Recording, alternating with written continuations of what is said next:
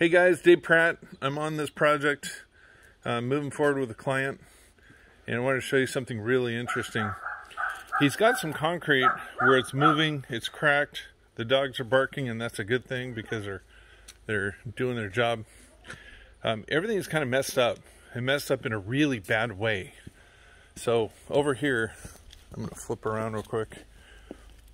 The concrete's all raised up, it's all messed up. It's up about 2.5, 3 inches, and it's not good at all. And I'm thinking, and I'll show you something in just a second, that it might be a drain problem, and the homeowner's going to have us do a demo pull off and then check with the HOA and inspect the back drains, because this whole thing, this why, number one, why you don't want concrete, but number two, paver stones can fix or be fixed very simply. But let me show you something interesting. Back over here, he's got 2 drains.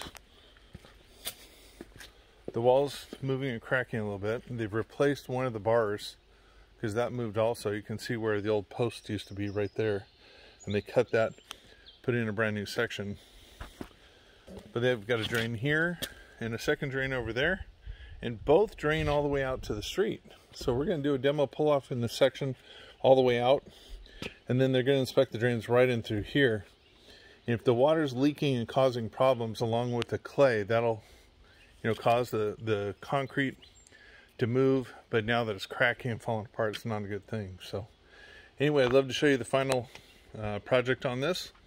I'm calling in Jesse Luna from Luna Pools to come in and possibly give a quote for the brand new coping and to fix the tile too. So anyway, Dave Pratt on this project, and stay tuned. I'll show you a lot more things.